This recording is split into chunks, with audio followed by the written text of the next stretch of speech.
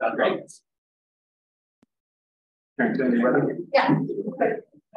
Cool. Hi, everybody. Welcome. I won't take too long in the preparation, but thank you so much for coming out for a special political education event on the recent bank failures, why they're happening, and what socialists can do about them, what kind of policy is adequate to address them, and who has the power to affect said policy. We know sometimes seemingly forbiddingly technical thing to talk about what the hell is happening with banks. We hope that the effect of these presentations will be to make it simpler. The idea being that the ways of the ruling class are purposely made complex, but are actually not that hard to understand. They're just screwing us over. And we will just clarify a little bit in what ways and talk through, and then hopefully have an open discussion. And please, nobody should feel like something is too, well, what I always tell my students is the best questions are usually stupid questions, i.e. the questions that you feel like you're dumb to ask, but actually everyone else has too. So please feel free to ask any questions, jump in, any thoughts. No thought is incorrect or unappreciated when we get to the discussion. Hopefully we'll have plenty of time. So I will just briefly introduce our panelists for the afternoon and then kick it off to them. So Emily, whose idea the panel was, Emily Eisner has a PhD in economics from UC Berkeley, where she studied macroeconomics and public finance. She currently teaches the economic history of the US at Barnard. Before her PhD, Emily worked in the financial research division of the Federal Reserve Bank of New York City and helped produce research on financial regulation and supervision, as well as monetary policy implementation. Emily's also quite deeply involved in our Tax the Rich campaign, which is reaching its climax in the present. So Doug Henwood, for some reason I have the bios in this order, so I'll go like that. I'm going actually, I think, reverse order of the presentation. So that's Doug Henwood is an economic journalist and broadcaster. He wrote about the Silicon Valley bank failure in The Nation, and people might have read his classic book, Wall Street, one of the best Marxist analyses of contemporary finance. Finally, we have James, I might mispronounce his last name, Ostaszewski. We've known each other for years now, and I'm still bad at this. But James is an attorney from New York City who has specialized in complex financial fraud litigation. Over the years, James has worked at top-rated national law firms on various cases related to the 2008 financial crisis, litigated and won in front of the US Supreme Court twice, and represented low-income New Yorkers facing lawsuits by debt collectors. He currently serves as counsel to State Senator Jabari Brisport, and I should mention was a key moving player in our first Tax the Rich campaign a couple of years ago. So, and Doug, I should say, is deeply involved in North Brooklyn and citywide political education. So we all have expert economists, Marxists, and deeply involved DSA activists to talk to us today. So let's give them a round of applause. And I'm Jeremy, co-chair of NYC-DSA and political educator. Sorry. Without further ado, I'm going to hand it to James to get it kick us off. You can move to the next slide. Okay, so I'm going to cover a bunch of things very quickly, and some things will be a little bit simplified. But the first point I just wanted to make is that what happened last month is we saw 3 banks fail within about 4 days. A lot of folks talk about the Silicon Valley Bank and Signature Bank collapses, but they also sometimes forget about Silvergate Bank, which was the first one to fall. For each of these banks, I'm just going to talk very broad in simple terms about, one, who were the depositors for these banks, and why were they suddenly rushing to withdraw their money?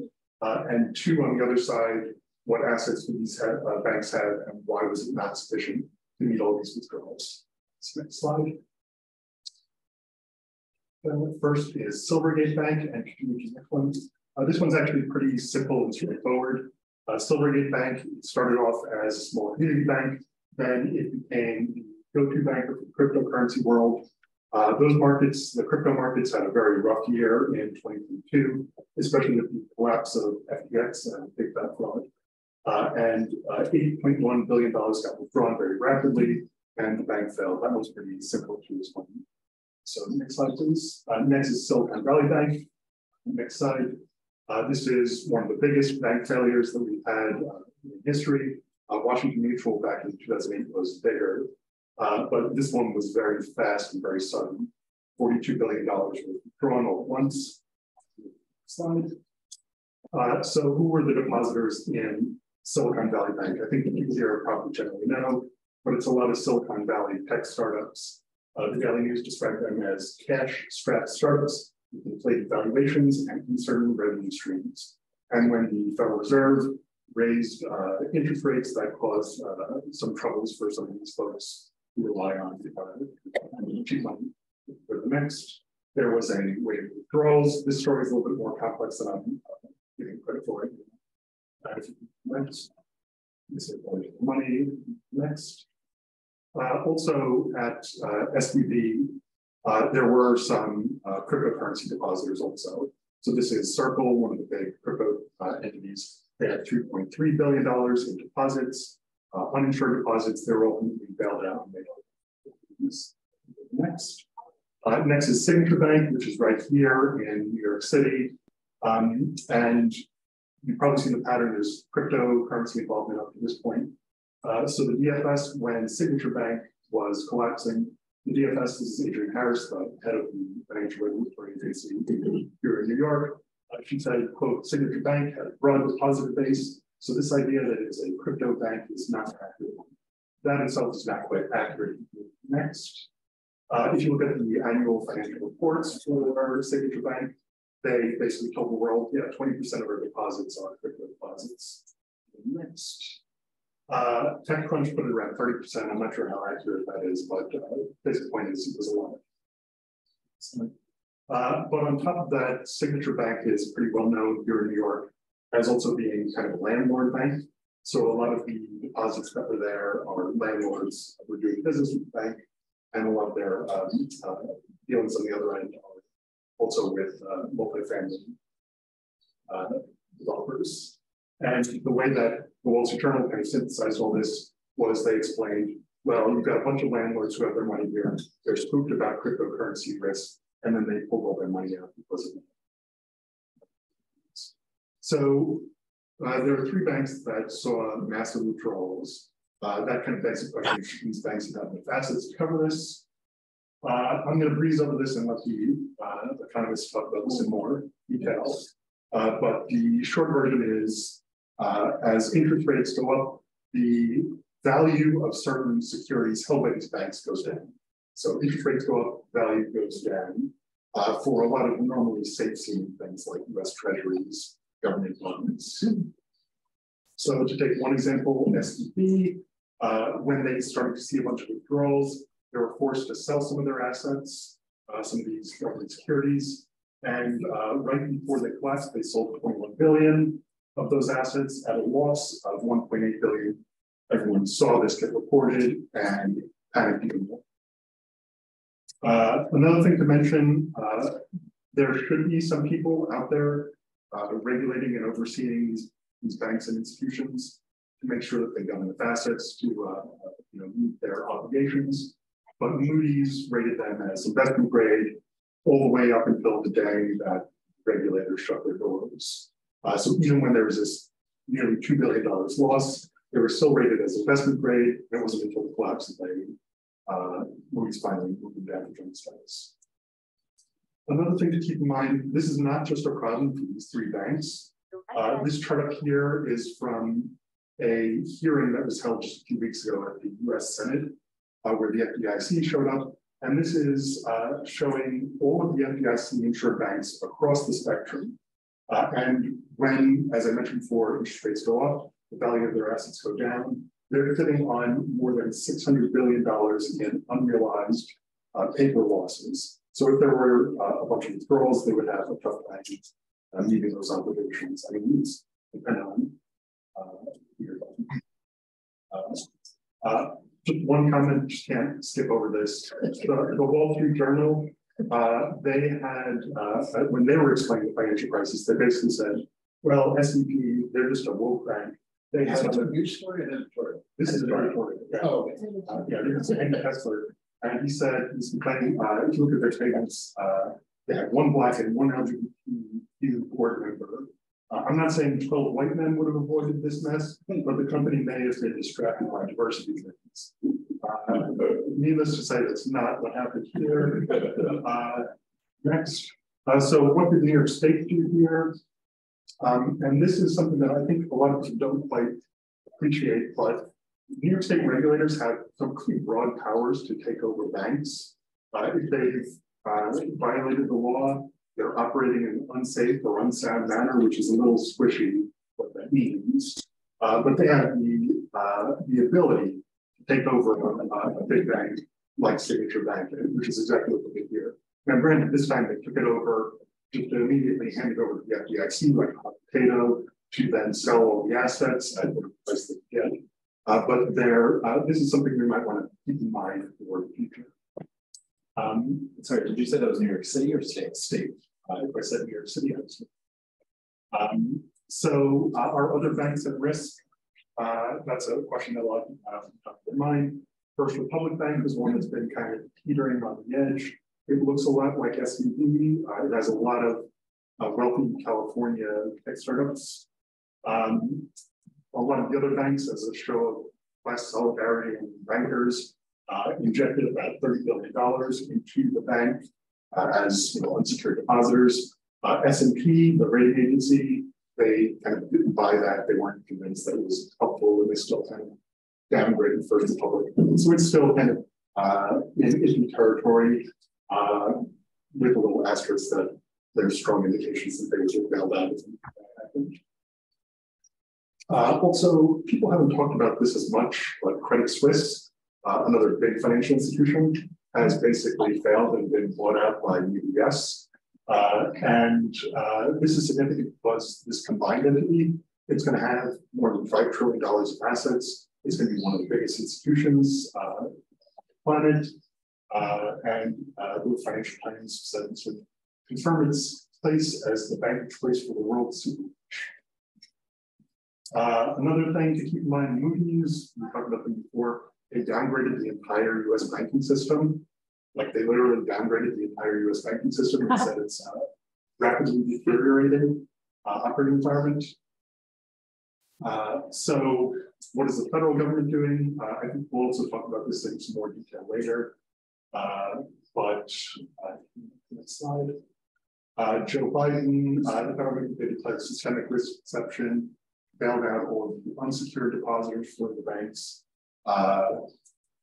Also, the Federal Reserve, they set up what's called a bank term funding program, where we were talking before about how all these banks are sitting on paper losses, and they would have to sell their assets at loss to some withdrawals. What the Federal Reserve is doing is basically opening up a program to lend to them on terms that are important to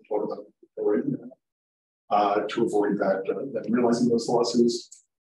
And this is a chart from the FDIC. I just want to point out that the Federal Reserve and lending to all these banks, it's absolutely tremendous right now. It's more than it was during the COVID pandemic, and it's more than it was during the 2008 financial crisis. So they've been more involved than they have in the past on this front. So who benefits from these policies? For one, the banks, it's kind of obvious. They had about $263 billion in net income, as reported by the FDIC last year. It was even more the year before that. Of course, eventually, if your bank fails, you're not going to get that salary, but you keep the salary that you made over the years, and the profits that they made in the past years are significant. And those are privatized. The losses of some of these things are socialized. Next, this is a report from the New York State Comptroller. So the securities industry is different from the banking industry, but they're very closely related. Sorry, James, can you speak up just a little bit? Yes, thank you. Yeah. So the securities industry in New York, it's not quite the same as the banking industry, but I just wanted to point out that the Comptroller put out a report that the average salary in the securities industry in New York is more than $500,000. The average salary per person is more than $500,000. So these are the folks that kind of buy and sell these financial assets, but I think we'll probably talk a little bit more later. Also, don't have time to go into this in detail, But when you've got all this money sloshing around the system, financialized real estate also is very significantly impacted by that. So this is a report from the United Nations from a few years back that if folks have the time to read on their own. But they kind of identified that the influence of capital from the finance industry is having a big impact on housing prices and also rate. Also, the crypto coin people, cryptocurrency people who have been bailed out, they're feeling pretty happy about getting their money back that they've been using. So what's happening in the real economy? Touched on the connection between finance and real estate before, but a lot of folks have been worried about that lately. This is from the Wall Street Journal. As all these failed banks are selling off their assets, there's a worry that that will cause a reduction in value of a lot of real estate assets. So the Wall Street Journal says most of these banks have been slow to mark down the value of their loans to reflect recent pressure on the commercial property market. Real estate executives and analysts expect that the sale of Signature's debt will help establish new price levels, resetting values lower than where many banks list them on their balance sheets. Likewise, they're worried that the sale of mortgage-backed securities is going to have the same effect of lowering values. This is from The Real Deal, which is a landlord trade publication. And they've identified the same issue. They've got their own agenda, but they've identified that New York Community Bank didn't buy Signature Bank's multifamily loans because they know they were shit. So they're saying that these things are worth a lot less than people are marking them on their books.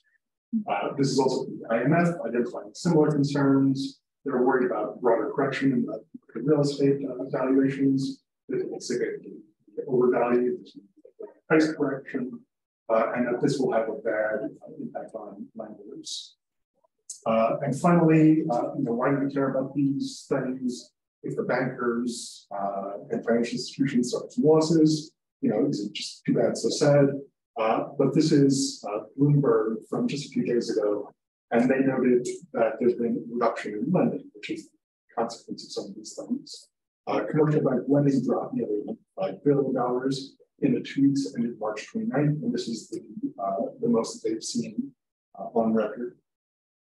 So just to wrap it up, and most of it's in a decline in lending ever since they started keeping records in 1973. Okay. So just to wrap it up, what is the socialist response to this? If you go back to 1848, Marx and Engels recommended centralization of credit in hands of the state by means of the national bank.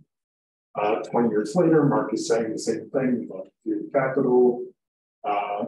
Next, this is Yanis Varoufakis, who describes himself as an erratic Marxist.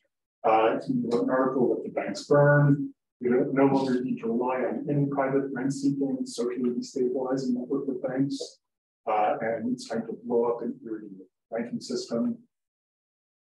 This is from Dylan Riley in Sidecar, which is, I think, affiliated with the New Left Review, and he says basically what the planet of men need is massive investment in low return, low productivity activities, care, education, and environmental restoration. Capital can't do this, and basically taking over the banks is the way forward. And then next, and finally, just to maybe put this up for some discussion later, there is legislation in New York that's currently, it's out there right now that would allow for a network of public municipal banks across the state. So there are some folks who are organizing kind of along the same lines, but with that, that's the end of my slides. And I can pass it over to Emily.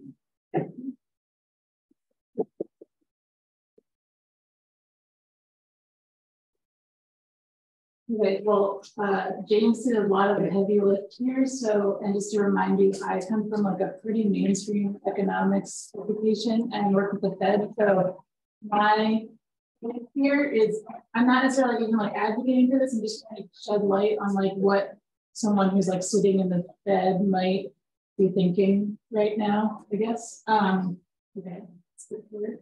Okay, so, and also some of this might be review, and I'm sort of taking us a step back to not just this specific crisis. But anyway, so the SVB bank run was like it was like a true classic bank run, like the one that if you've seen the movie, It's a Wonderful Life, it's what happened. Like, and that's something we really haven't seen a ton of in recent years. Like, I mean, we've seen huge ones. So it's just a little funny that it wasn't anything sneakier, just a classic bank run, which should have been protected by the FDIC, but people just had like deposits way over the FDIC limit, so it became an issue. But also sort of notably, just from the economics world, like Ben Bernanke won the Nobel Prize last year for his work on bank runs. So it's sort of was very much in the economics side heads to something sort of ironically happening. I guess I didn't talk about my sentence there, but basically, an important element of bank runs is that it's a self-fulfilling prophecy, and so the FDIC is set up so that we insure it, and people don't feel like the need to rush and devalue assets. But this didn't happen because there were deposits way over the limit, and so people did still rush and sort of fulfill the prophecy. So anyway, and I guess like also important context that probably all of you know is that in the Great Depression, there were just bank runs for like the 3 years after the stock market crisis, and they just kept rolling, and that is what prompted the FDIC to be formed. So in the mind of like central bankers and economists, bank runs and financial crises are like very scary things that need to be stopped from spreading. And I have been thinking of all of the policy options as sort of these 5 axes. So the first being bank regulation and supervision, which is done at the level of the Federal Reserve and at the state level. And then the Fed acts as the bankers of the banks, or the lender of last resort. That's sort of separate, that's like in crisis, the Fed can lend. Then there's monetary policy, which is sort of also its own separate thing, interest rate policy. Then there's fiscal policy, which we know about, but you can think of as the stimulus checks or relief checks during the pandemic, and then other antitrust and regulatory policy. And I guess my take on the current situation is that Fed policy, which I'm talking about monetary and lender of last resort actions, are kind of in the last maybe like 20 years sort of compensating for a total absence of competent fiscal policy and other regulatory policy. And so I'm sort of, can we go to the next slide? So I think like sort of at a federal and state level, we're sort of failing at, we made some good progress in bank regulation and supervision during the financial crisis, but then some of it was reeled back in 2019. I think most people are pointing to bank supervisors as being a big issue in the SVB failure. Fiscal policy, I think that there's like a major lack of, I think they'll agree, there's like a major lack of redistribution and taxation at the state and federal level, and then regulation. So next slide, but I would kind of argue that the Fed in both monetary policy and being the lender of last resort is like not perfectly, but basically out of necessity kind of picking up the slack and putting patches on the larger economic system. Now, sorry. Okay, this is just education. Friedman Schwartz wrote this book. We all probably hate Milton Friedman, rightfully, but he and Anna Schwartz were some of the first people to comment that during the Great Depression, the failure of the Fed to act and stimulate the economy was a major part of the contagion and spreading of the Great Depression to all over the US and also internationally. This is their book, Monetary History of the United States. Next slide. Also, I mean, just for nerds, they're also kind of credited with starting using natural experiments in empirical social sciences in this book. So they try to really isolate periods of time when the Fed was contracting for research, like they try to isolate the contraction as sort of a pseudo experiment to see how this monetary fluctuations are affecting the broader economy. So you might not love them, but they are important, I guess, intellectually. Then like a really popular blog at the beginning of the Great Recession looked at like globally what was going on and compared it to the Great Depression. And you can see on the left that the like global industrial output was tanking at the same rate as things were. In red was the Great Recession, and in blue is the Great Depression, and things were sort of following the same path. But what was different was that the money supply was being increased sort of at a much greater pace. And although these charts don't really show you, we kind of know that the red line turns around way before 3 years, which is how long it took the Great Depression to sort of start correcting. So I'm just sort of arguing for why economists have sort of coalesced around the importance of expanding money supply in a moment when they think there might be a crisis. Okay, next slide. And then this is another historical paper from the Great Depression. Okay, so this is the state of Mississippi, and they're using this, the top half of Mississippi is in the one Federal Reserve district, and the bottom half is in a different Federal Reserve district. And those districts in the 30s had different policies. In the Atlanta Fed's district, which is the Southern district, they followed an sort of expansionary expand credit when people need it, be a lender of last resort. And in the Northern district, they thought that credit should contract during recessions, kind of like a don't ease things for people, let the dead weight burn off, was sort of the theory. And the dots, which are more concentrated in the North, are bank failures. And there's obviously much more bank failures in places where the Fed was not stepping in. And there's much fewer in the bottom. And then they kind of use this as a case study to say, like, okay, let's look at what happened in the economies of these two places. And basically income and sales and business activity died in the North and stayed in strong. Actually, it also died because it was the Great Depression, but it died less in the South. And so they're using it. It's like, okay, we should probably try to help banks when we can. Okay, so those were basically like how economists have thought about bank crises, financial crises. And that's like the school I was taught in. And then I guess one additional thing is that I think that like really importantly, the actions, so yeah, I think James basically covered this, but the actions taken by the US government have been pretty extreme to like fully back all of the deposits at the Silicon Valley Bank that were not actually covered by the FDIC. And I think the New York Times made the point that these actions were meant to send a message to America. There's no reason to pull your money out of the banking system.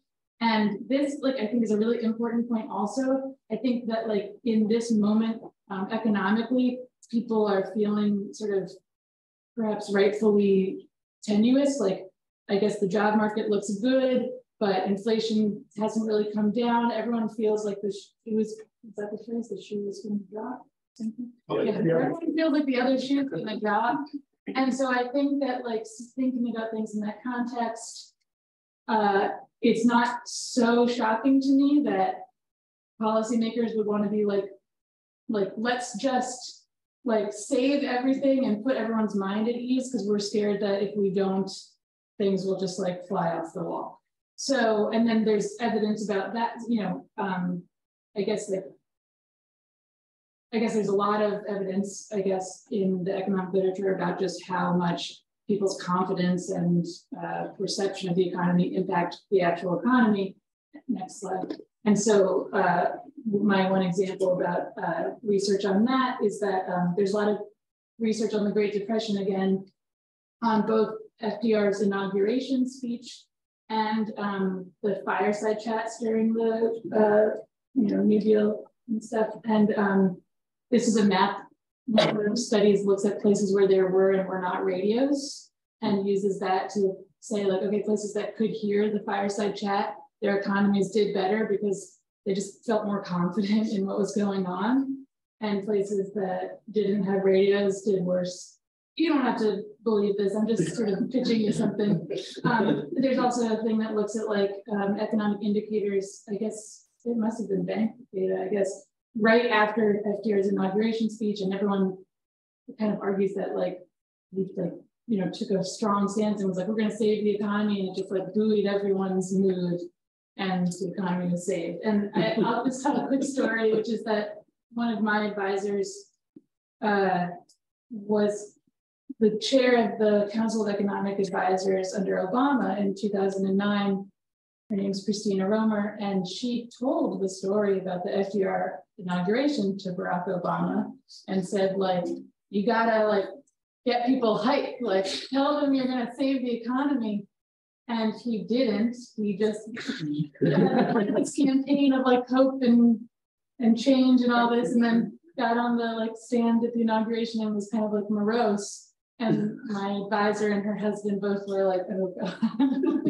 So that was their like sort of funny story about trying to show people how much expectations matter and messaging matters. Anyway, so those are just a few of my thoughts about what's going on sort of from an economist standpoint. I definitely am like, I want to just redistribute all the wealth away from the tech people and regulate them a lot more. I think this is also important. Like, I think asset bubbles were coming up a lot in James's as part of the presentation, and I think that like, yeah, redistribution and regulation would severely help with that. But as a society, we're overcommitted to like high growth, so we have trouble regulating and redistributing. Bank supervision, which is distinct from bank regulation, is a really understudied topic. People don't know very much about it at all. I actually worked on it a little bit at the Fed, and it's just like there's a dearth of knowledge. And to the extent that there is knowledge, it's like, oh yeah, like there's a revolving door of like being a banker and then being a bank supervisor. Like it's kind of a well-known fact at the Fed that the supervisors have been bankers themselves and are just buddies, so they're not going to do a great job at their job. I don't really understand ratings agencies, and I also think that's understudied and not understood well, and they should be doing a better job. Fiscal policy, we all agree there should be better fiscal policy. Yeah, I have the viewpoint that Fed policy is very blunt and disappointing, but it has actually been important to stability over the last 15 years or whatever. And I think that there's also good evidence that like monetary easing from the Federal Reserve is on the whole progressive, not regressive. So I just am kind of for the Fed to keep kind of being easy with money, but that's just me. Okay, that's it.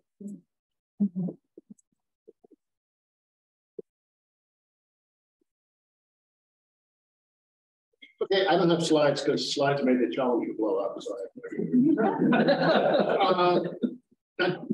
my two predecessors have reviewed many of the reasons why we've had these bank failures. The long-term treasury bonds, which lost values as interest rates rose, the delusional idiocies of cryptocurrencies.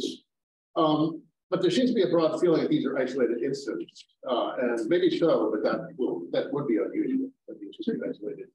I'll return to that in a bit, but according to the FDIC data James cited, there are plenty of unrealized losses on the books of many, many banks.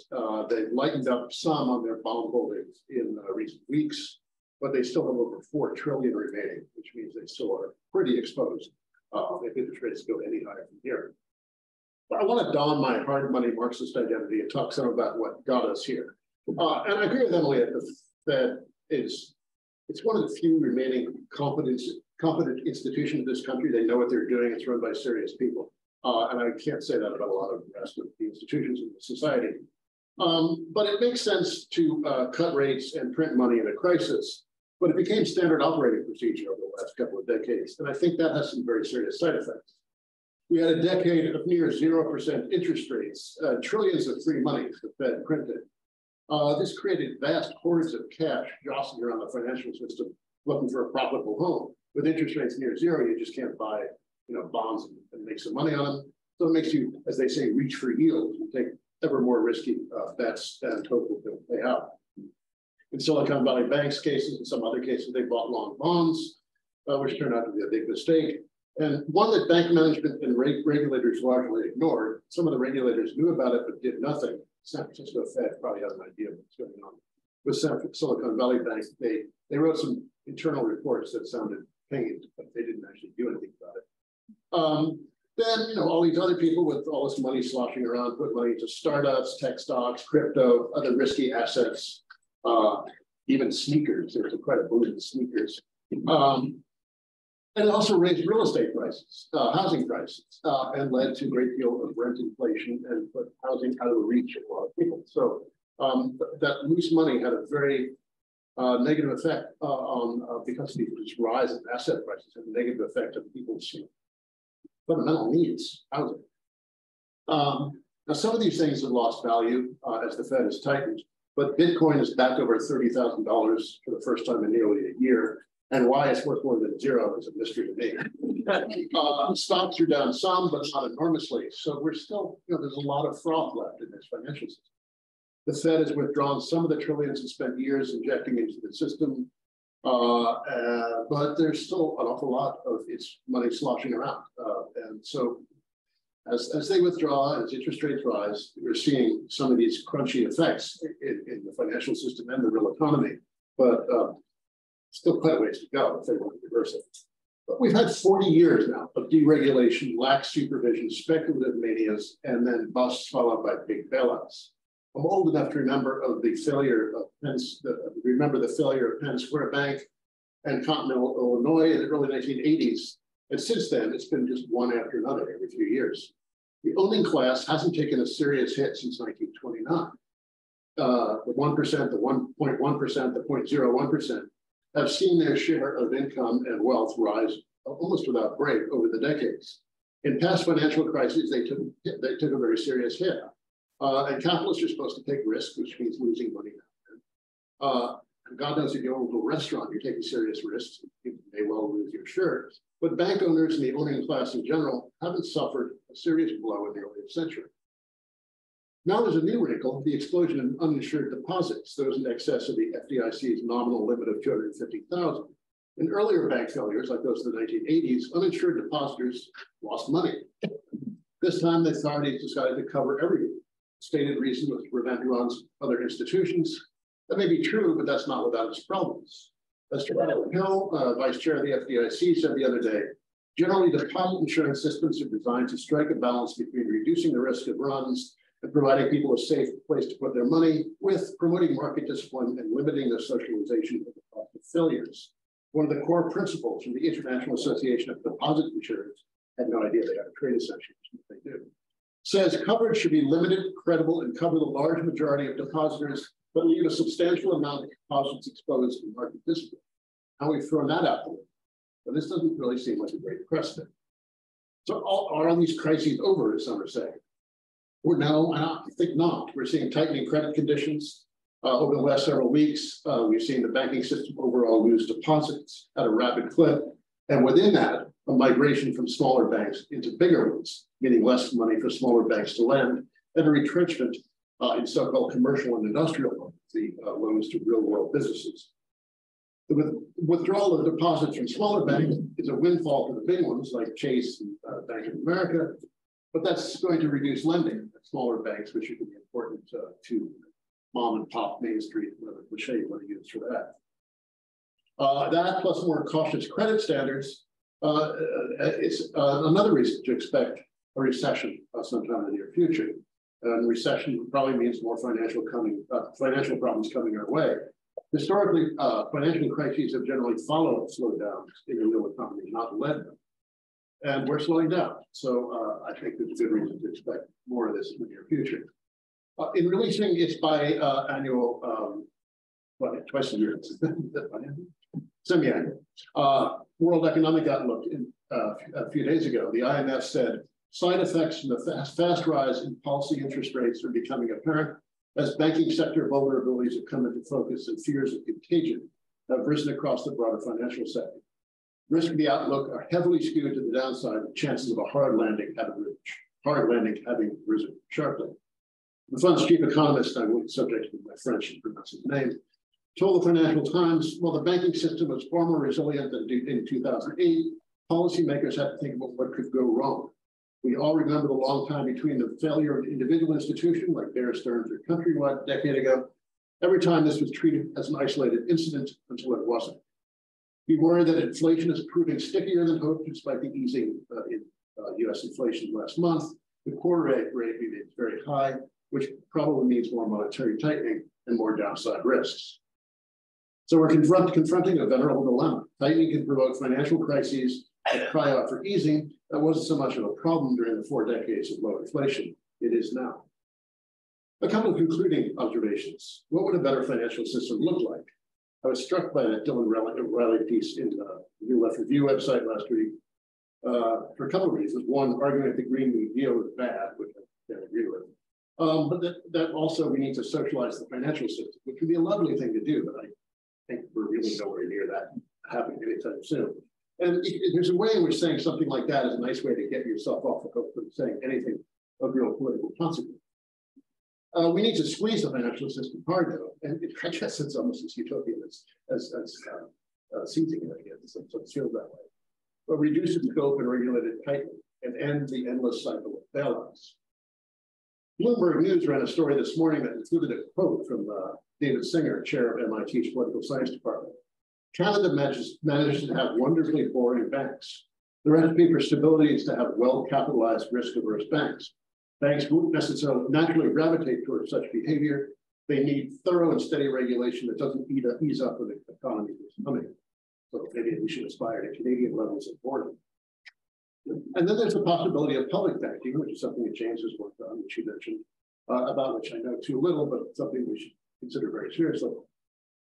But there's something else about Canada's banking system. It's highly concentrated, dominated by 4 giant national banks, which brings me to a broader point. Social democracy seems to thrive in economic systems with more concentrated ownership than ours. Something like a third of corporate Sweden is owned by one family, the Wallenberg. This is an unfashionable point to make at a time when much of the liberal left is talking about increased competition and antitrust action. But increased competition is not a socialist value, and larger entities are perversely easier to regulate than smaller banks. I think another thing we can do is tax away the wealth of the top 1%. I don't mean that really as a regular revenue raising strategy, because if we do it right, that money will be gone and they will be undone as a class. That's, I think, the goal of taxing the rich should be to end them as a class, or at least greatly reduce their power.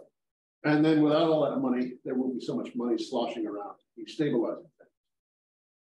But finally, in denouncing easy money policies, I don't want to argue against policies that increase the security and welfare of the working class.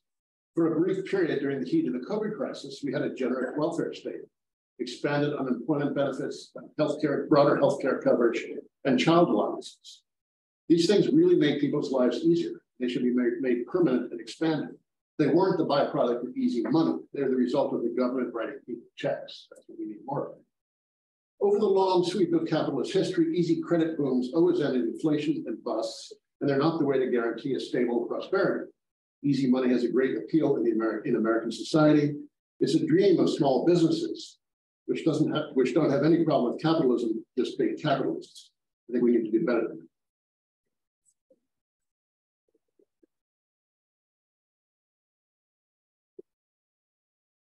We thought we'd briefly give the panelists a chance to respond to each other, and then we'll open it up for questions, conversation. Maybe just go the same order again. James, do you want to start out? And everyone, we do have Zoom to try to project. Be sure to project. Sure. Not much to say about that. Both the presentations. I looked at maps of where the radios were in the United States. Maybe to work backwards on the other end, there's the issue of public banking, which is, the devil's very much in the details for something like that. But I guess my reaction would be that this is something that There's interesting historical precedents for something like this, both across the world. Other places do it, particularly the BRICS countries do it than we do. It's been done in the United States, North Dakota. It's also kind of a tricky history that also has, as I said, the devil's in the details. You've had public banks also within the United States. And there's an interesting book that came out recently, finishing Banking and Slavery, about how banks can be used for bad purposes. So you've got to be very careful about these things. And the federal government had basically a kind of a federal level of bank, the Construction Finance Corporation, for decades. That again, that one's kind of complicated and ties into the New Deal stuff that Emily was talking about before.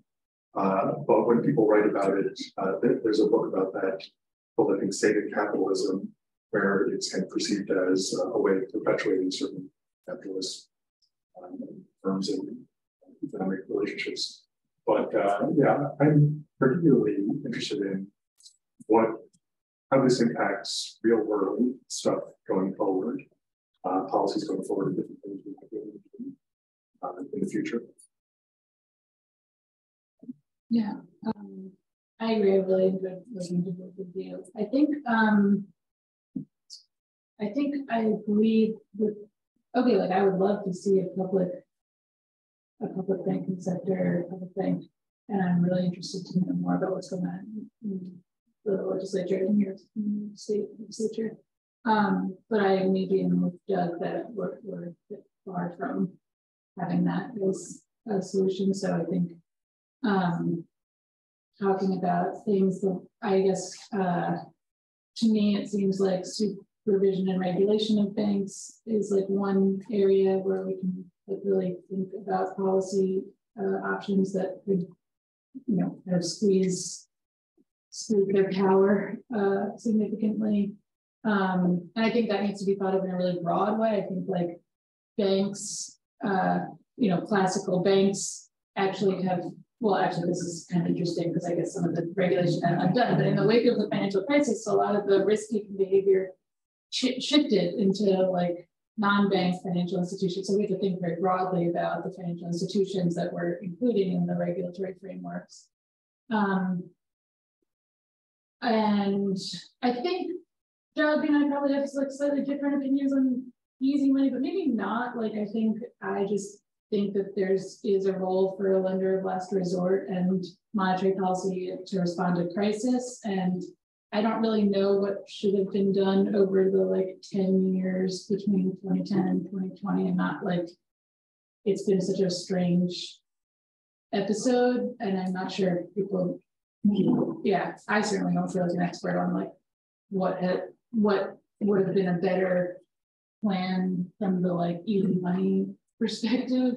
But I'm cautious to say that like easy money was the problem, like in much the same way that I feel like I wouldn't want to blame like lending, like easing mortgage lending to low-income households. I wouldn't want to blame that for the financial crisis. Like I wouldn't want to blame like monetary easing for like a problem that's like really concentrated, in my opinion, in like top wealth holders, which seems like something that could be addressed through a like taxation response or regulatory response. So the reality is that monetary policy just is kind of blunt in what it can do. And anyway, so I guess that's my response. Maybe a couple of points. First of all, I think the housing bubble of 2002 to 6 or 7, whatever exactly the dates were, involved lending people a lot of money who really couldn't afford to pay it back. So that's, it was nice while it lasted, but that's not going to work for a long-term housing policy.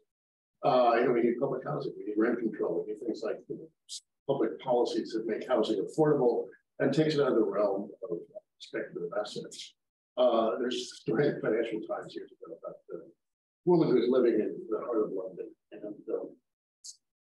as she put it, it really is painful to live in the middle of an asset class. And there's something wrong with it, because the way housing is a financial asset. It's one of life's essentials, and we're trained in the US to think of a healthy housing market, one that's rising. But that means that one of life's essentials is getting more expensive out of more people's reach. The most recent housing boom was driven mainly by upper bracket people, where there was no subprime borrowing at all. But they did raise housing prices across the country and drive up rents as we're talking. So that was a very bad thing. One of the things that happened after the 2010 crisis was, or 2008 crisis, starting in 2010 onward, was, well, let's go back almost 3 months after taking office, Obama called up David Brooks, or somebody representing Obama called up David Brooks, and said, after this crisis is over, we want to start cutting Medicare and Social Security. So he's like immediately on the phone, almost immediately on the phone. We're still in the midst of this crisis, and he's already talking about austerity. And that's what part of what happened after the worst of the crisis passed was real tightening of not just federal, but also state and local spending, which is exactly what we didn't do. And Emily has a point in saying the Fed is doing things or was doing things that the fiscal side should have been doing, and public policy should have been doing, and it wasn't. But I think it's a very poor substitute. And the thing is, undemocratic institutions, opaque, but it's also run by really smart and competent people. So they don't always do things that we want, but they know what they're doing in ways that the rest of the federal government, state and local government just has no clue of. That's a problem that we have. Most competent institution in society is one that largely represents the interests of the upper class. They've been trying to diversify over the last few years. Jay Powell's gotten all sensitive about poverty, which is a remarkable thing. But they're not the institution. So let's open up for responses, Q&A. I'll try to keep it to more or less, but I also might just say questions. And I already have one from the Zoom too, but I'll take a few in the room first. And then, so I saw Ben in the back to start, and then I see a trinity here. Yeah, Ben. Well, the comment is, well, I guess that there are really two things to take out of the conversation. One is kind of like what we should do or call for as socialists. And there's some debate about that. But I also kind of think that to a certain extent, no one's got a real blue sky, because it's like what you can call for really depends on how much political power you have. And you don't have the political power to do like almost anything. So then the second thing is like what to expect or anticipate, like how a crisis might unfold. This has been a really useful conversation between that, because I think figuring out what might happen will kind of determine where reactions might be and what kind of organizing might be done and where the crisis might be that you could would produce the conditions to call for certain kind of policy solutions. That's just a comment.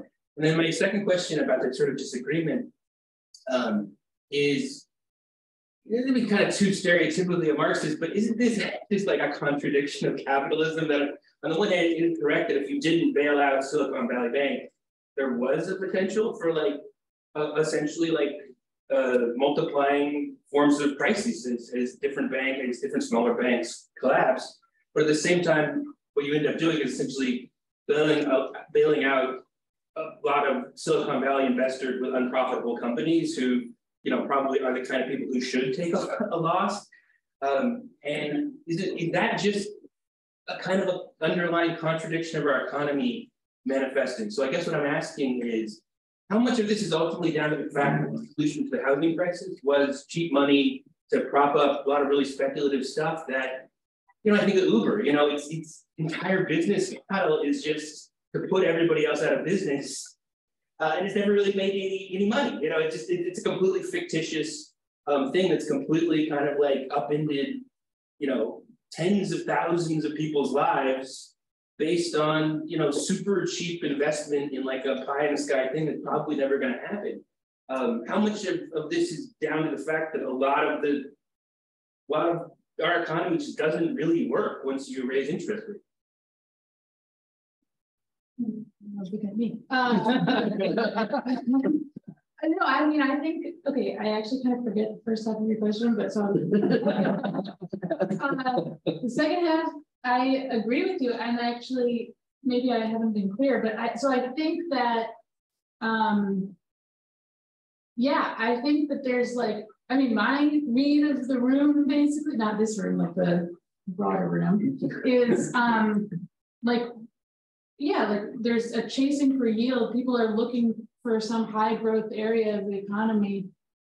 And right now that's been in the tech sector that people are like, okay, there's growth, but it's, a lot of it is speculative and empty, and that's going to be a thing that we're going to have to reckon with. I agree with that completely.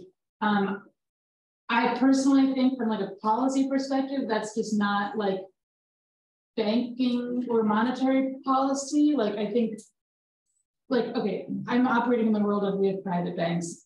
Like it would be a separate conversation if we were working with public banks, with the public banking sector. But in the world that we're in the US right now, like I think that we have to be able to put out fires and that's maybe very like mainstream capitalist view, but it's just a concern about the contagion issue. And I think that the other issue is like what sectors actually have real fundamental growth and where is it all speculative? And to me, that's an issue that's more at the level of regulation and redistribution and sort of federal policy. Yeah. You know, a friend of mine years ago was thinking about writing a book called The Nothing-Based Economy. And Yeah. I thought she had a point, and I wish she'd written sort of at this point, as I might. I'm in no position to like, wag my finger at it. But yeah, we do have this, like, you know, as you say, Uber is just ridiculous. But you know, that Uber is relatively like serious compared to some of the nonsense they've been financing over the last several years. And you know, all this like worship of tech as innovation, I can't think much of anything that it's really done for people. Although, you know, Uber is a good idea in the sense that it makes sense to summon a cab with an app. But if we're like an employee cooperative rather than this ridiculous corporation that can't make money, you know, it might be a better way to do things.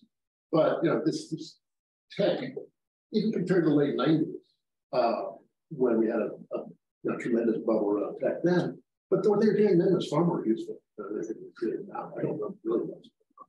Well, I guess, you know, ChatGPT will change everything.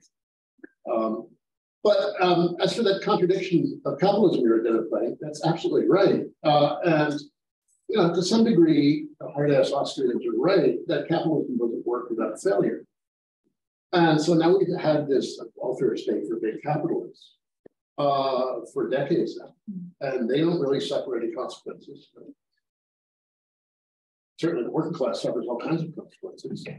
But once you reach a certain level in society, then you know, you're safe. You're almost guaranteed not to fall. And capitalism just doesn't work very well. And so I don't know. It's really a problem. You know, and it's one point I was going to make this in the body of my presentation. I thought I'd make it now as it sort of came up. The figure of Barney Frank. Barney Frank, you know, his name is on the Dodd-Frank regulations law that came out after the financial crisis. Soon after that passed, Barney joined the board of Signature Bank, where he made $2 million and kind of lobbied against his own regulations. And he wanted Signature not to be subject to the stress tests and all sorts of things and scrutiny that larger banks were subject to under Dodd-Frank. And he said, of course, he made this really contentious interview with Isaac Chopper. I don't know anybody who agrees to interview with Isaac Chopper, but he did. And he said to Chopper that it was cynical to see any connection between his board service and his call for easing regulation. But you know, that's part of what goes on. So we have this one thing where we just generally have amnesia after a crisis, and we just go back and do the same old shit all over again. But then you have personalities like Barney Frank, who was supposed to be one of the good guys, who ended up being a bad guy. And that kind of first level of personal corruption is pretty systemically important. I need to make money. Yeah, he had no pension. Yeah. He didn't participate in the congressional pension system. A few more questions. Leslie is on. Okay, can this happen to credit unions? And what's the difference between a credit union and a bank? I don't understand. If there is a difference. Yeah, credit unions is a type of bank. It's regulated differently, different regulatory regime. But one thing that you've been seeing, since they're typically smaller financial institutions, when you've got banks that are too big to fail, that the implication of that is that there are some banks that are small enough to fail. So you've seen a migration of money from, I think Doug said this earlier, from some smaller institutions to some of the bigger institutions. So they're feeling a little bit to keep right now. Credit unions also often have more money than they know what to do with. So they can't really lend it, so they put it in the treasury. Yeah. I wanted to ask you to go a little bit slower over bailouts, because like I feel like we're all familiar with the word bailout, like the mechanics of what's happening, and like to anchor your answers, like particular questions, like if the bailout doesn't happen, right? First, like what is the difference between bailout, buyout, FDIC takeover? Second, if the bailout doesn't happen and there are these toxic assets that sink a bank, like what happens with these assets when the bank is bankrupt, when it's completely failed, if it's not bought out or bailed out or merged into something else?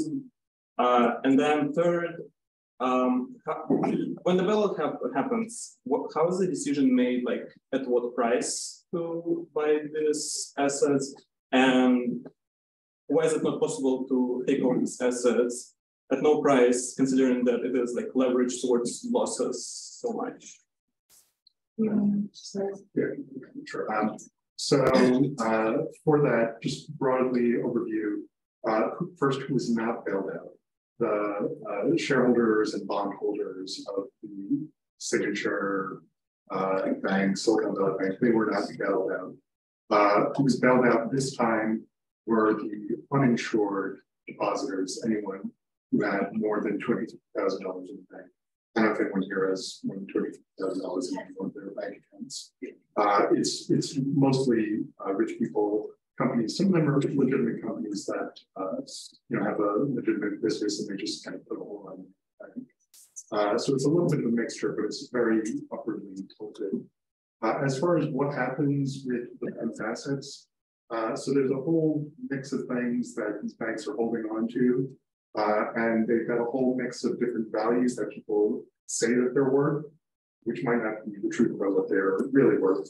So Signature Bank, for instance, was bought out by Flagstar, I think, which is a subsidiary of New York Community Bank. But they only bought out some of their assets. Other assets, they said, no, this is bullshit. I don't want this. Like, for instance, all their crypto assets, where Doug said, I don't know why these things aren't valued at zero. When they put them up for auction and people are looking to buy Signature Bank's assets, I think a lot of people said, that's probably worth more than zero, more like zero than what you say it's worth. I don't want any of that. It's been the same for some of the commercial real estate loans, but the process has been that these have moved over to the FDIC, which has kind of managed the process of winding down the assets, which is a little bit more complicated. They like hire, I think Novastar is the name of the one that's responsible for selling off Signature Bank's assets. I don't know what Silicon Valley Bank is doing, but they've got managers selling these things off, and a lot of these things they just can't sell, and they're holding on to. We saw similar stuff happen in 2008, where they're selling off the bank's assets, and some of them are toxic assets that are just held by a public entity. But I guess Oh yeah, okay, so that's a really good question, and it's very complicated, I guess, and James is correct about that.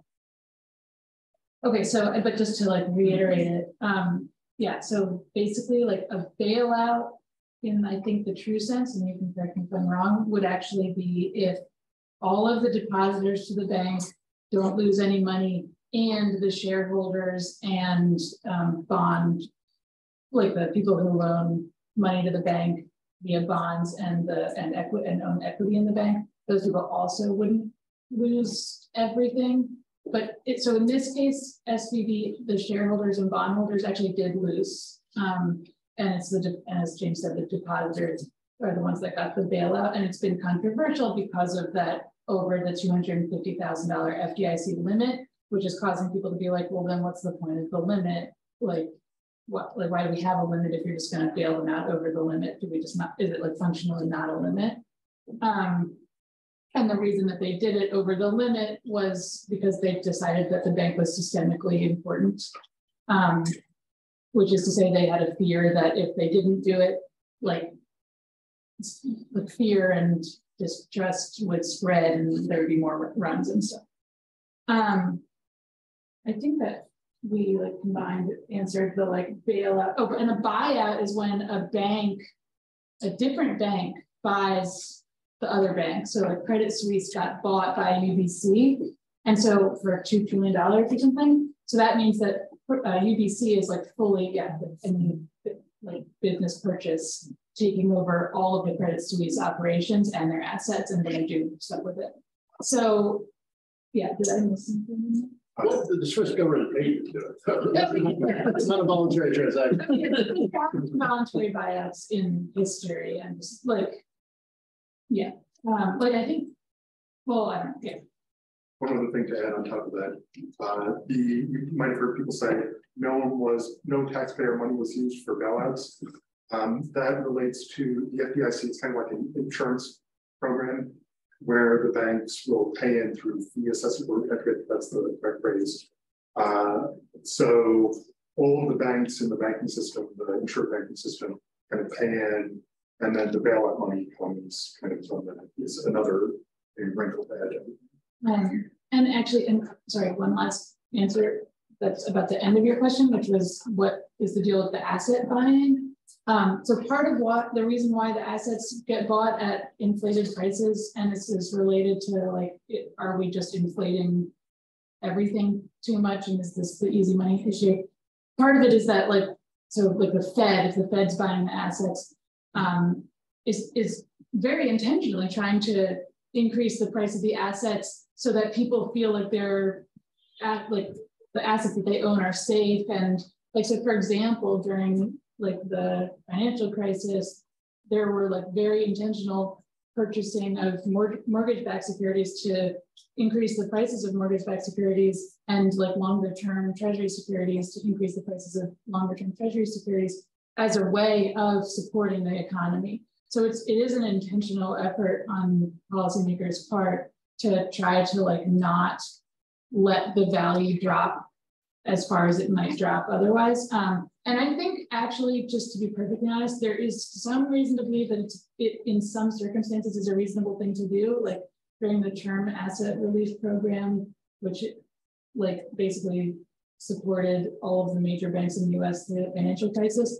You know, their valuations tanked, but by the end, for the most part, things have come back toward, you know, like basically the point is that like from a macroeconomic standpoint, like the economy swings really far if you don't do anything to like help it not oscillate.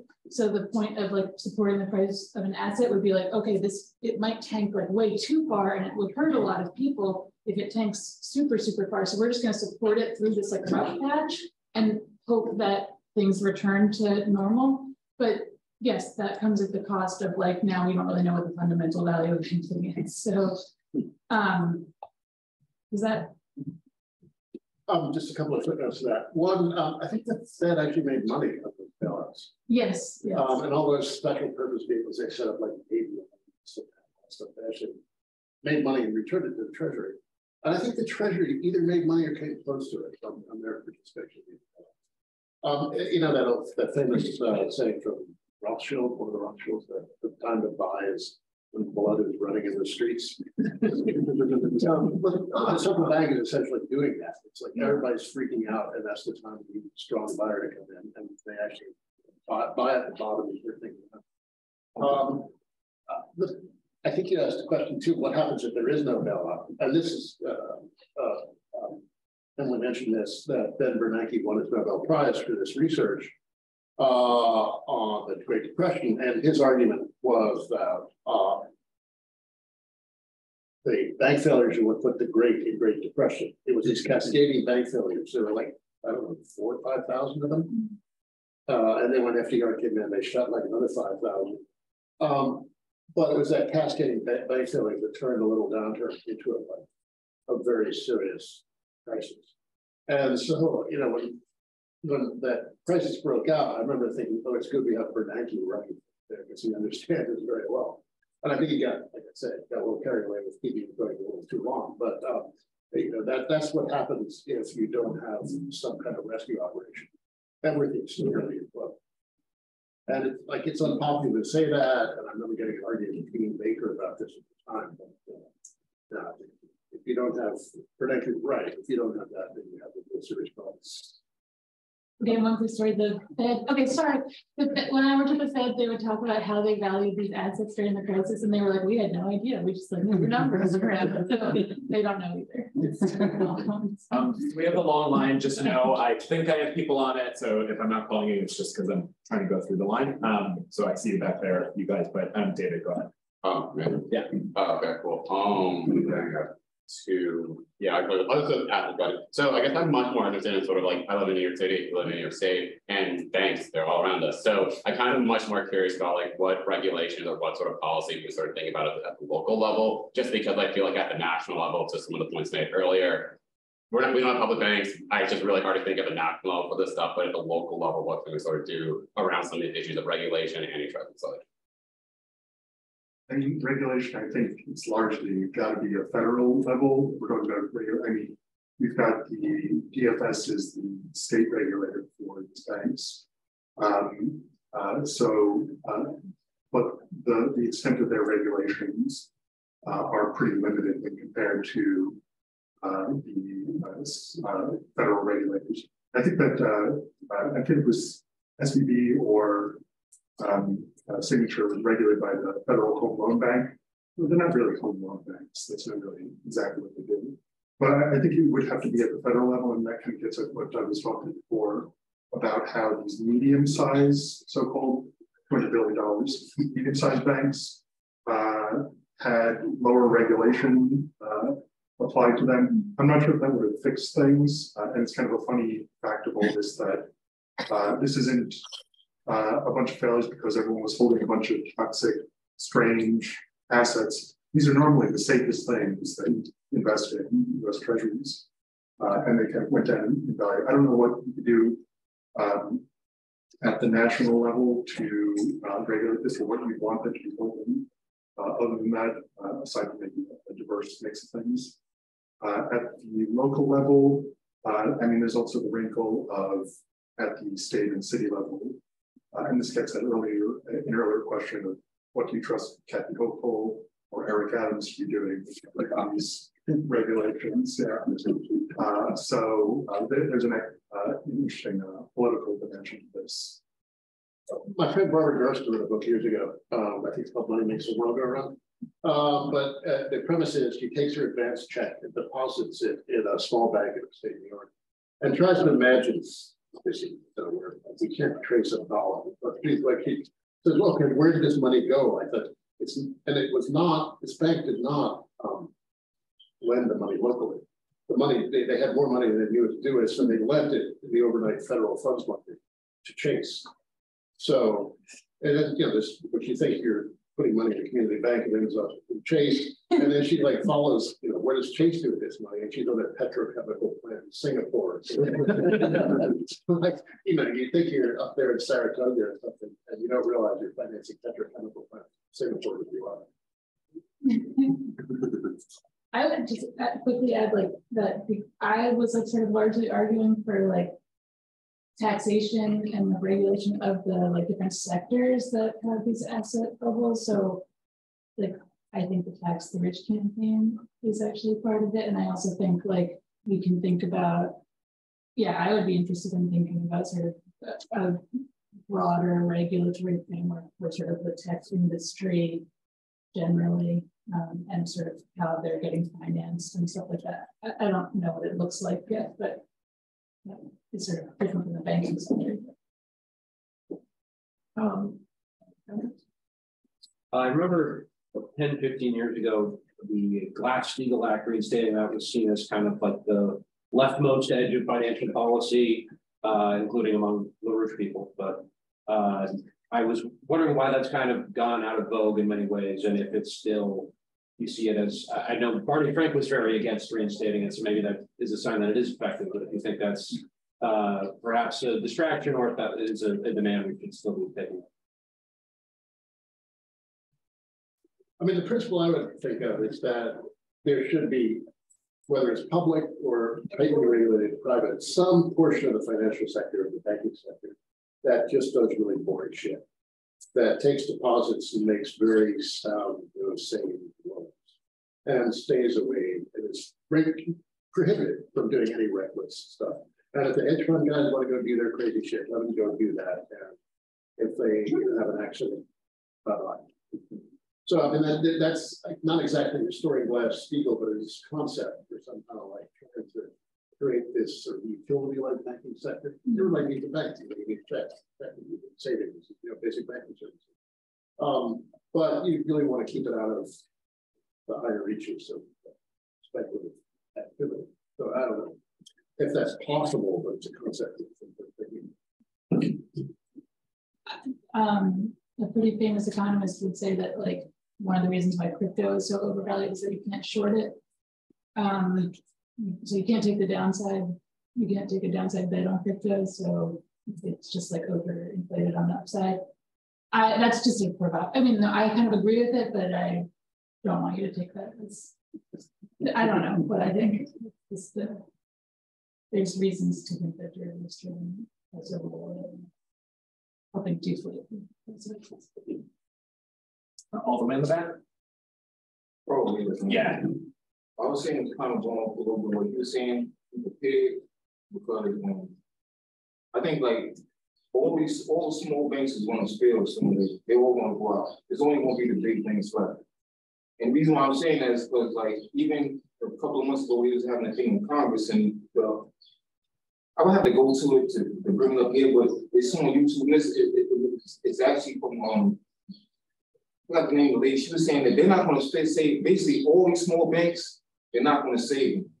And when the crisis comes, there's only this certain big select banks will get saved, which would be the people they want to save. And the crisis is going to come because they're going to make a crisis come. If you're not smart enough to get that, and I'm not trying to be funny, but they want to make a crisis come. They want to make the small banks fail. If you have money in them banks, they're not going to be protected. So just letting people know that already, that's going to get people to go to the big bank. So I think really that's what we should be prepared for, because I'm not trying to be funny, but people in certain places are making that happen. It's things that happen behind doors, whatever, and it's all, sometimes it's smoke and mirrors. Like even like with the Fed, and it's not even the federal government. So it's like, it's all made to make it look like something. And they want to make it look like they want to try to do something small banks, but they want to build all the small banks. All the small banks will eventually fail. I mean, it's part of a plan because people in power will always want to stay in power. And they want to make sure that they want to keep that power, even if it means killing somebody. So what I'm saying is, hey, maybe people should get more prepared for something like that. Because I don't think there's going to be no savior. I'm not going to cut this real short, but I don't think there's going to be no savior or no savior that you're going to be able to get. And that's the way the money's going. Eventually, also, crypto is just going to lead to the dollar anyway. They want to get rid of the dollar. So, I mean, I didn't think people should be prepared for those things over like reality that is happening. You see it coming. And you've already seen a bit of that migration from the small banks to the big banks, because people, I think, rightly perceive maybe some of these small banks are small enough to fail. Yeah, I think too small to live.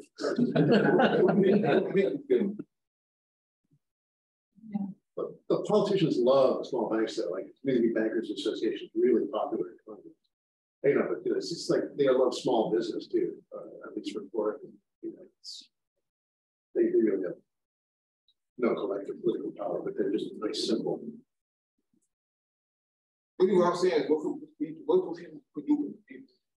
we do as people to be prepared ourselves and individually for when that happens, Because that's what I'm trying to say. Could we prepare ourselves for that? Some like individual education on what would be how to prepare for bank failures and financial collapse.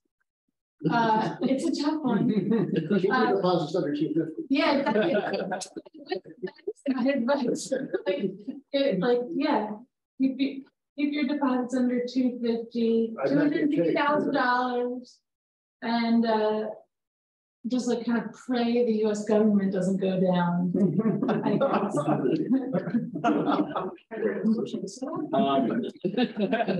I guess. So we have one Zoom question, and then I'm keep going. I see people. So a Zoom question was part of the whole story here was about rising interest rates and how rising interest rates affected bank practices and the asset bubbles. Were there other policy options to fight inflation besides rising interest rates available? They were wondering because they didn't hear people speak to that. I mean, the question is how to go after inflation without raising interest rates. I mean, the folks at the Reserve are smarter than I am on this, but a big part of the inflation has been profits going up, and there's windfall profits taxes, things like that, that could potentially be added into the mix. Whether that would address the entirety of the issue, I don't know, that's beyond me. If anyone else wanted to speak to that. Well, I know my pet cause is that low interest rates create all this crazy financial speculation and asset bubbles. So that's an issue. You know, people always talk about price inflation, but they don't always talk about asset price inflation. That's an issue as well. But you know, the inflation, it's not easy to figure out how to fight inflation. And this one is not like the inflation of the 70s.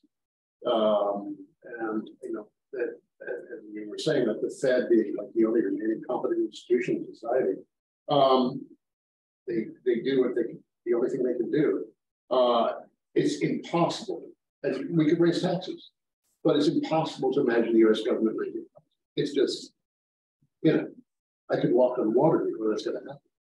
So I don't know. It's bad. Yeah, I agree. I think raising interest rates, raising taxes, cutting down some corporate power that allows price gouging, all seem like things to do. And yeah, I don't know if we have things. Wait, you know, real interest rates less inflation are still like 0 or negative. So it's not like monetary policy is very tight, but we've been so spoiled by all the years of 0% interest rates. It's like we can live with something approaching a normal level. Yeah. Let's see over there. Yeah, I mean, I guess it's more of a general question. But like interest rates aren't all that high. Maybe working from Fed, I don't know. What is it? This is a more general question. I think banks freaking out when interest rates aren't historically exceptionally high. It's like it's not. I remember the 80s. They were crazy then. It's not at that level. So this is more. Maybe it's too general a question. Why these freakouts? It seems at this particular moment. Oh, I think the reason they can add to this is that like the change is abrupt, and so they have a bunch of assets on their balance sheets that are based on really low interest rates, and so when interest rates go up, the value of those assets goes way down, and so they face a crunch on their balance sheet and have to take losses. So yeah, you're right. It's not the absolute level that's the problem. It's the change. It's the rapid change. And I guess my second question is, sorry, real quick. How do they, and I think you made a point to this thing, why did they invest in 10-year government bonds at like some like ridiculously low percentage? Because exactly they had no place else to go. I think it's typical to invest in long-term safe securities as a safe asset. Like it's actually just like the safe part of the bank's balance sheet. Yeah. I see. And the supervisors, regulators really didn't pay too much attention to interest rate risk. They paid attention to all the traditional things like credit risk. People look at it like their loans, but they didn't really pay attention to interest rate risk. And when they did the stress tests for the big banks, they didn't do interest rate risk. Yeah, that's right. And there are things you could do to mitigate some of those risks. You could get involved in interest rate swaps, you kind of like insurance policies against this, but then things get even more complicated and interconnected. I'm sure you remember the involvement in swaps from the last financial crisis. Not saying it's the same thing, but it just makes things more complicated. Well, I think the Silicon Valley Bank management thought about it and rejected it because it was going to reduce their returns, which is stupid when they did. You know, like all these financials are sophisticated, aren't that much more sophisticated than a regular person. They're just subject to the same manias and panics that everyone else is. They may have a bigger financial vocabulary, but the underlying psychological structures are very similar. Keynes taught us long ago, yeah, others. I actually use stack privilege, put myself on stack briefly, and then there's still more, but people should feel free to keep coming in. So my question was one, I just still am a little unclear why, I mean, maybe this goes to what you just said, Doug, but why they would basically risk being uninsured. Like, and more or less, why would you put more than $250,000 in a deposit? Like, what's the incentive? What's the possible return you're expecting? Is it just that you're so confident that government will bail you out, or does that not play a part in the psychology? So that was my question. Another thing, just as a comment, was I think it's really good to focus on how much like these are problems created by the incredible maldistribution of income in our economy, and that like that's a sort of fundamental in terms of the like what can socialists do, what can we focus on kind of question. It is important to like tie those things together, that the like speculative banking stuff is related to the kind of inequality stuff we love to talk about all the time, and making those connections is important. The last thing, which I don't know if this is for you guys or really for anyone in the room, but I'm kind of curious about like how politicizable we think some of these things are. So it's like, you know, Kirsten Gillibrand, it was like definitely a big supporter of crypto, like deregulation, like, and you know, I kind of think she should be primary for like a lot of reasons.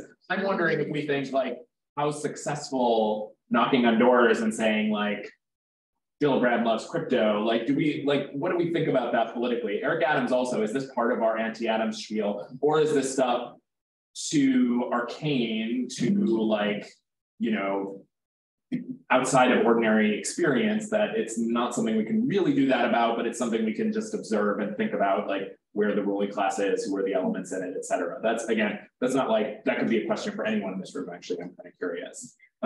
So maybe give it to you guys, and then I'll let David do a direct response, and then we'll go back to the staff. So maybe just to take the first part, why do people put more than 250,000 in this? Some of it's, I'm sure, part of either ignorance or overconfidence in the bank staying on its 2 feet. Another thing, there have been some questions, and I think Liz Warren sent out a questionnaire to all the Silicon Valley banks to ask, well, it's funny that you've got all these interconnected relationships you're loaning out through this bank. Were there any arrangements that if you're doing this, then you have to keep your deposits in the bank also? I don't know what the answers to those questions are going to be, but I think it's a fair question to ask. There might have been agreements to keep people's funds in those banks. Also, people just have more money than they know what to do with. There are programs out there where you can kind of pay someone to move your money around so you don't hit that $250,000 limit, but that costs money. And that's an extra cost to figure out that if you want to keep all in cash or something liquid, which is another consideration for all that. I got lost in some of the other questions, so I don't know if anyone wants to bail me out, so to speak. No, I think remembering right, something like 46% of the deposits in the system are uninsured. So it's like a lot of them. Yeah. It's crazy. It is. Haven't people heard of treasury bills? Or I don't really understand why they did it. But there's an awful lot of complacency. Yeah. All these sophisticated people are sophisticated.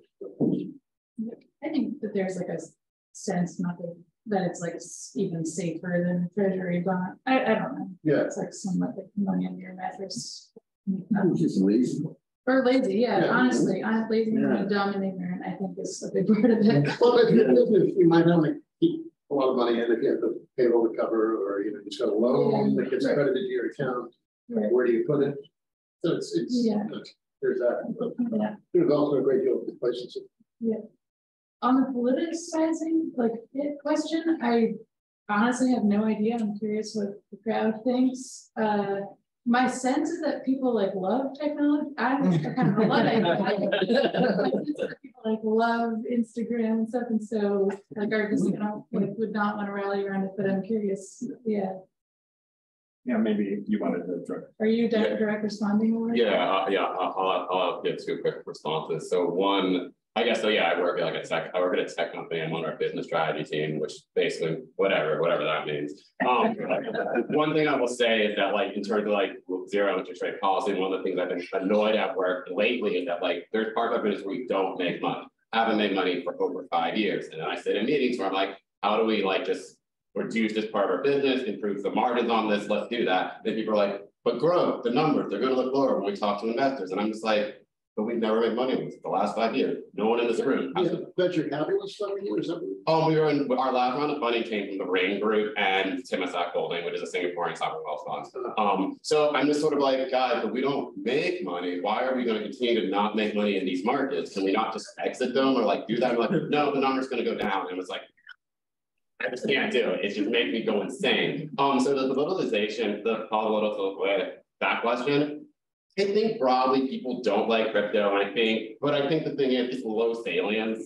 I was thinking about this. My mom used to work in banking. And when I asked her about some of these recent news stories, she was just like, oh, I just wasn't paying attention to it because it didn't impact her directly yet.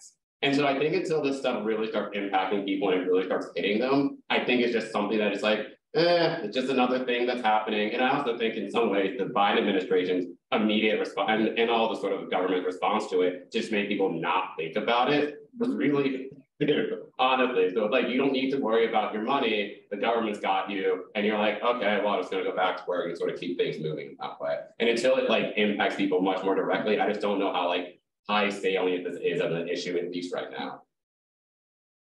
Back to brunch. Yeah, go ahead. Yeah, sorry for it. Good. The trust of Barnard back in the 2000. I'm going to say back in the 2008 franchise crisis, which was a large number of bank fails, but still back in the mind of the homeless investigation of the collapse of banks. They can sacrifice impact constant market. One of the primary ways the bank influence housing market is through the rules in the rules it started in land. Because I remember that back in 2008 we went to go through some bailouts and went through some bailouts. It was 15 years ago when we went to do when they went to bailouts. And then what I heard that during the pandemic, when Trump was there, Trump wanted to bail governments out, the corporation. So the question is, whether the bank failure can 2020, why it can't find where it started? Where we go from there?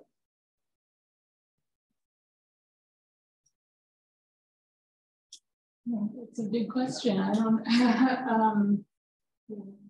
Yeah, not much to add. I think I had lived for a bit.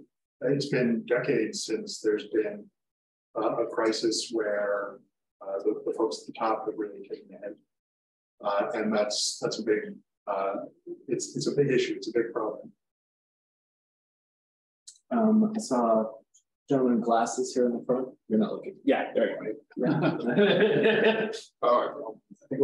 I think the question was more or less aligned yours about how do we come up with a politics, particularly left politics, right? Because like you mentioned, a lot of these subjects are not particularly salient. There's a lot of arcane language that I don't understand, sort of half understand. So, how do we personalize this to a way and use a language, I guess, by which it's understandable, it's graspable. And I do agree that this, or I think it might have been you or someone else who said that there has to be sort of direct impact from the finance sector or crypto into people's lives. And I feel like the left is very apt and coming up with critical analysis, but not necessarily political responses. But that's just a comment. Maybe you guys you already commented. So the second question, though, I just maybe want to touch upon is it's a broader philosophical question, because I see that there's a difference between, sorry, was it Emily and Doug in terms of the role of money and their approach to money, and particularly easing or more money into the economy is good. Doug is, I don't know about that, but I guess like I was just wondering, like, if you see like money, is it important that money be connected to actual productivity in the real economy? Would that be something that you're closer to? Not just that's no, I think like easy money in a crisis, perfect. I mean that's what you need that for getting out of debt, but it's just not good as a standard operating procedure. It's like having free money all the time. But yeah, I think money is basically valorized by what you buy, and goods and services that you can buy. What makes the U.S. dollar valuable is not necessarily that the U.S. government says it's valuable. It's just it can buy all kinds of stuff with it.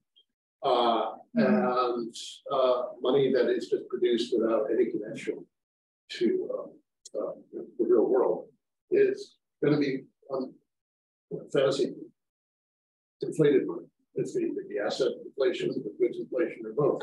I noticed it near a slide about the two contrasting policies of the St. Louis Fed and the Atlanta. The St. Louis is related to this real bill stock, right? And money had to, or credit had to be associated with real economic activity.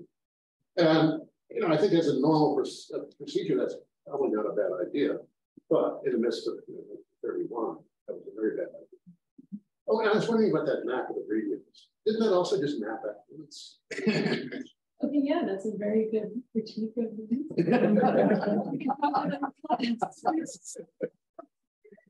yeah, I know. I can find a good chart for like depicting the thing I wanted to think about expectations changing the thing. It's like please.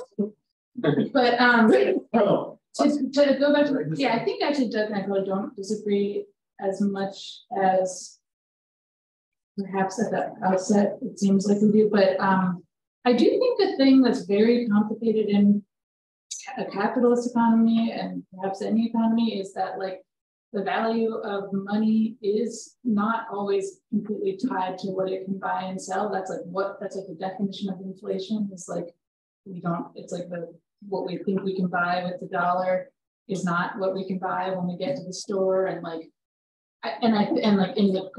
cryptocurrency is like obviously a great example where it's like there's sort of nothing to this. It's just a number on a screen, part of an algorithm, but it has value for a period of time for speculative reasons because a bunch of people decided it had value, and thus if I were to go and buy, it costs me a lot of money to buy a Bitcoin today.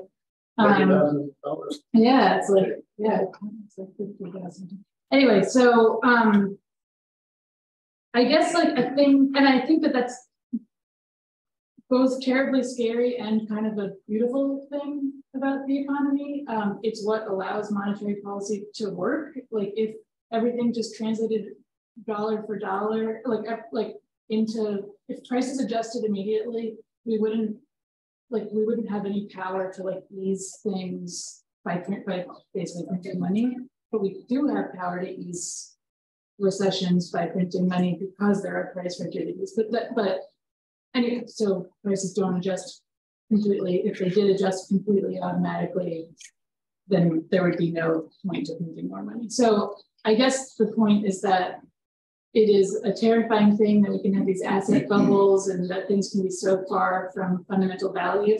But just from the standpoint of someone who's thought a lot about what fundamental value even means, it's not straightforward to define it. And it's very hard to like pin it down. So I think that's an interesting conversation to continue having as a group. It's like I would be totally in favor of more policies to restrict speculative activity, even though I said that shorting is important earlier. But anyway, I would probably be for it's like clamping down on speculative activity. I just think it's like it becomes kind of hairy and difficult to pin down.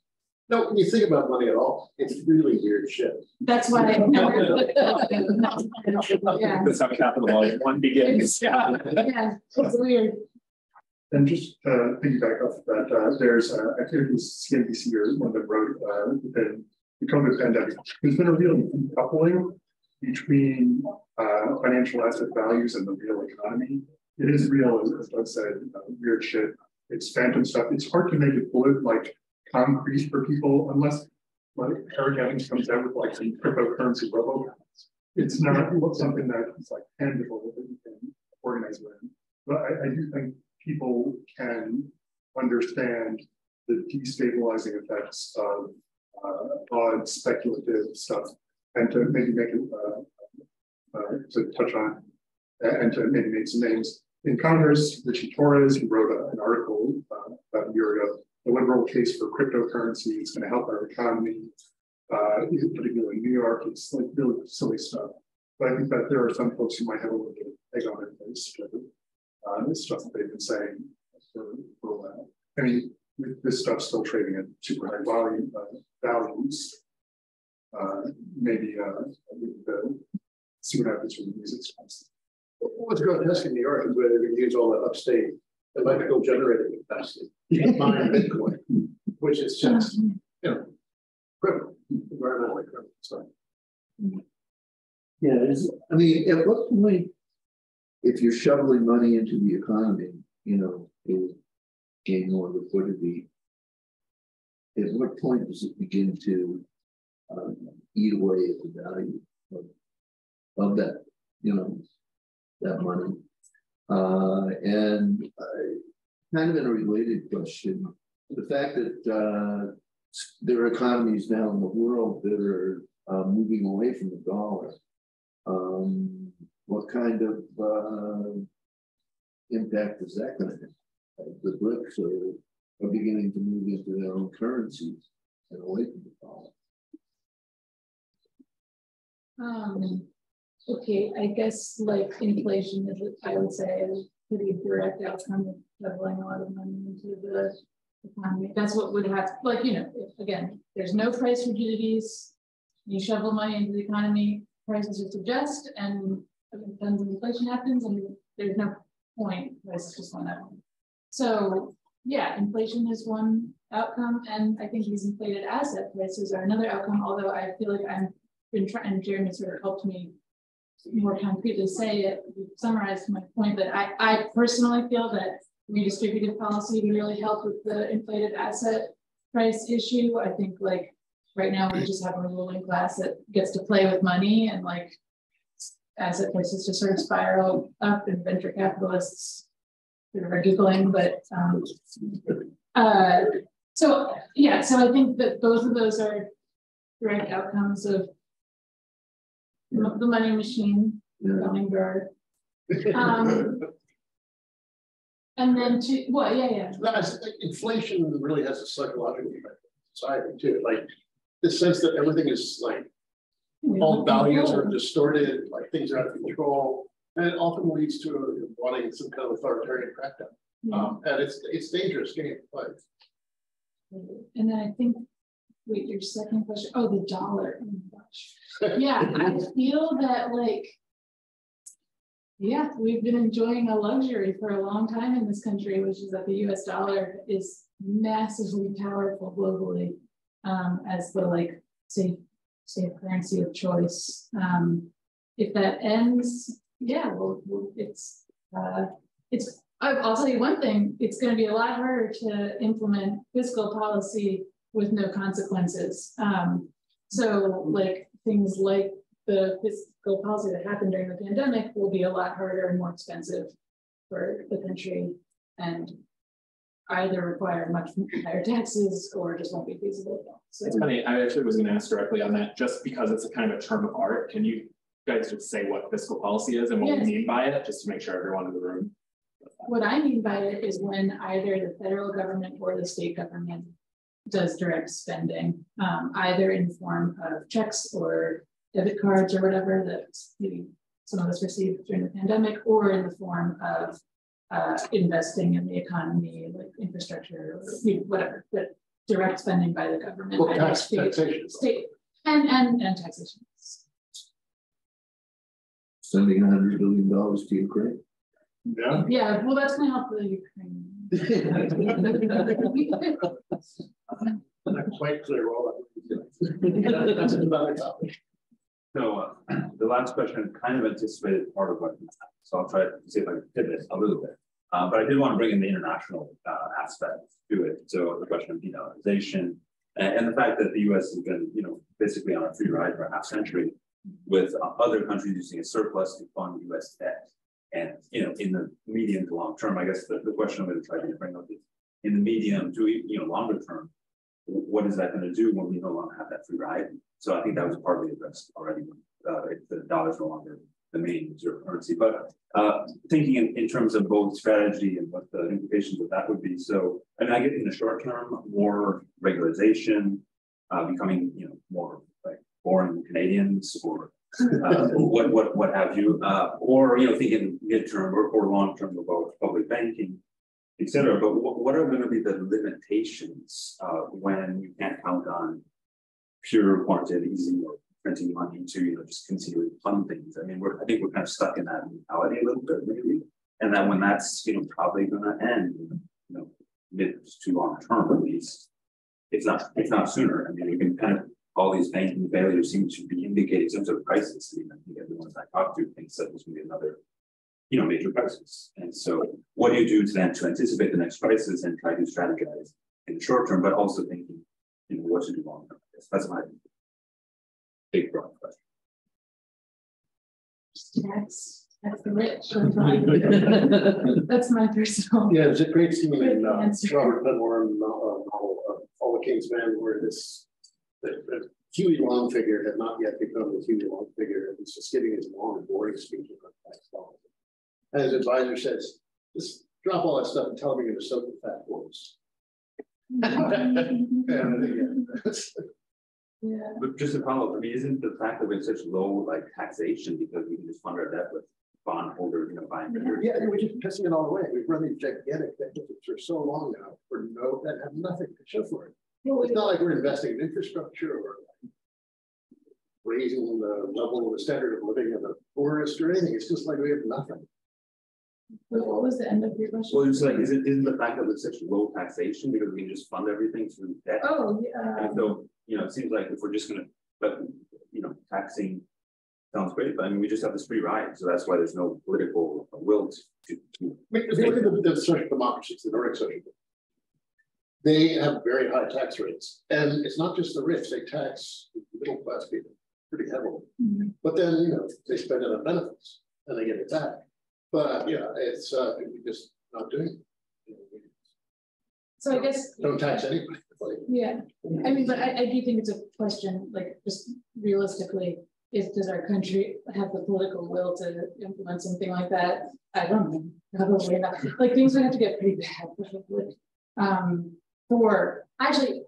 guess one of the things that are pretty bad for a lot of people. So I think it would have to get pretty bad for the top earners before I would expect there to be a change in tax, a broad change in tax policy in the US. I think more likely, I don't know, we already have declining lifespans in the last, I think things are going down. Yeah. So and the movement we're building plays a part. I mean, not to be like the booster. I was going to say, I think that one thing to think about is like the kind of if we build it, they will come mentality of I think starting institutions like the public. I don't know if there's any feasibility of this thing passing, but I just having ideas and policies lined up that can slot in when the time comes is a really great idea. Thank you.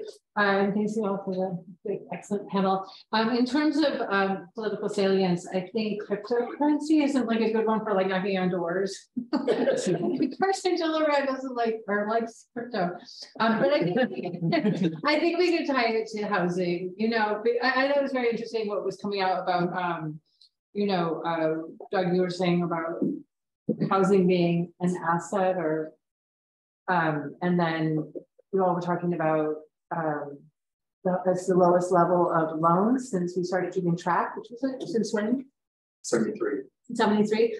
And just connecting some dots for people in terms of how this is, you know, the lax oversight of banking leads to, you know, people not being able to afford to live in New York City. You know, I just think it's connecting dots to campaigns that we currently have. And I like what you were just saying, Emily, about, you know, starting structures that could make sense to replace the 6 structures we have, the unwell structures we have.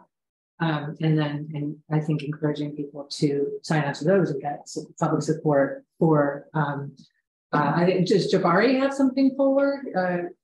James, like sort of a public banking idea forward? Senator James Sanders is the sponsor of that. He's the chair of this carrying that. Is that something that DSA can support? I think they're already part of the coalition, with Bank NYC coalition. Did we mention that today? I don't think I was kind of rushing over it. Maybe a word of that would be interesting because that was an example of what you had just offered as a possible route. And James, I'd be interested to hear. I know we don't much time left. Sure, yeah. And as far as to kind of take those in order, connecting it to current campaigns, there's a big problem with housing prices being very, very high. And as Doug was talking about earlier, we haven't seen inflation, if it hasn't been, you know, eggs and bread kind of inflation over the years, this now, but asset price inflation in the real estate sector.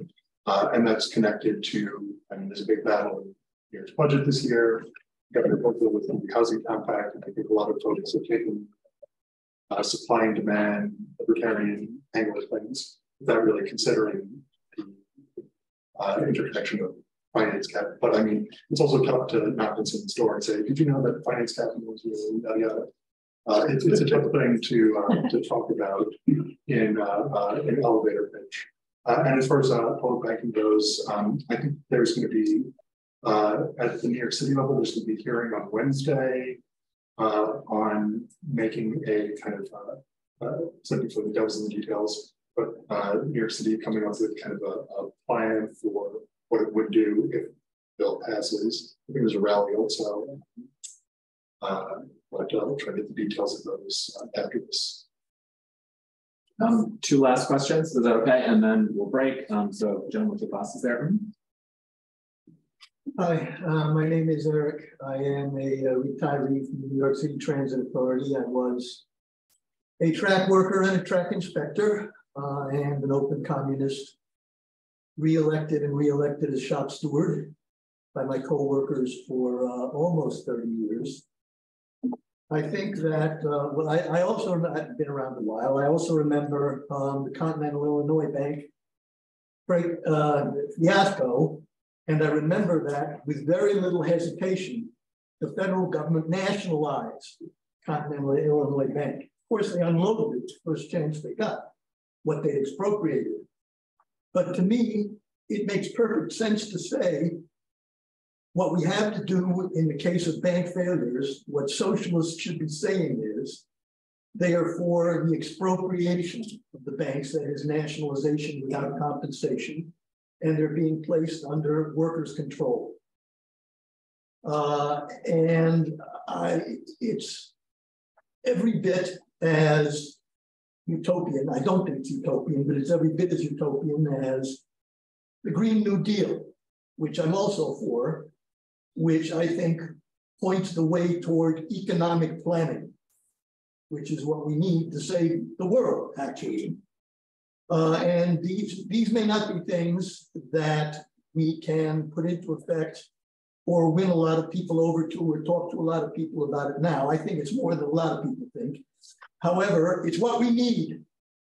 It's what we need. Otherwise, you're saying, well, we're being about to be trampled by some kind of wild animal going to trample us underfoot. So as we have no weapons to hold them off, we should use spitballs. Now, that just makes men more angry. If you can't do it, you can talk about it. And I think that what Eugene Debs said which people probably know, he said, it's better to demand what you want than not get it than to demand what you don't want and get it. And I think that's what we should be going on. I got a lot more to say, but we're drawing to an end here. Thanks, I would like to hear some kind of comment. If I can jump in, we do have, as far as a tool beyond spitballs, Section 606 of the Banking Act, which was exercised this time in kind of a way that didn't do what I think you and I might look for. It allows for the takeover of a bank if it breaks the law, if it's unsafe, unsound. The issue with that right now, I mean, it's a big tool. It's so for state regulated banks, specifically Signature Bank was, you can take them over if they break the law. You can maybe exercise, if you wanted to, you can say, if you're exploiting people in Malaysia with whatever weird banking relationships, we've got a law against that, you are now a state bank. That's a tool that's available. I don't think right now the governor and financial regulator want to own and operate a bank. And I think that's the main rub that's right there right now. But I think it's more concrete and I mean, it's not something that people think about within what's possible or feasible, but there's some structure out there already. I remember back during the savings and loan crisis in the late 80s, early 90s, I was thinking, if we're going to bail these guys out, we should like turn them into some kind of public institutions of various sorts. Instead of, turning over to the private sector once they're bailed out the 200 to 300 billion or whatever it was. And nobody actually has an account for how much savings and loan bailout cost. And a research assistant crawled all over, trying to find out if it's an estimate. Nobody had it. So he just spent all his money, had no idea. But this seems so politically difficult. But I like Jody Bean's idea of a communist horizon, which is something that organizes our thoughts about where we'd like to go. And even if it's very remote, it seems pretty easy as we approach it. Now, it's nice to have that communist horizon. So I think the kinds of things you're talking about are very much part of that communist horizon. That's the world I would like to see. And it's really hard to figure out how to get there. It's really hard to get to the horizon. Last question. I was going to make two policy comments. One on the sort of tax and rely on low tax rates and just use deficit spending. I think that still, if you were going to have like a meaningful expansion of the welfare state, you would need significant tax revenues. And to Doug's point, those don't all have to be super progressive tax sources. And that just goes to the amount of revenue you need to fund expansive welfare state policy. On the bank regulation point, I wonder, the public bank is interesting, but it seems like at this point you could say, well, we know they're going to get bailed out, so we really just have to treat them as utilities. And for existing banks, impose just a stricter regulatory framework.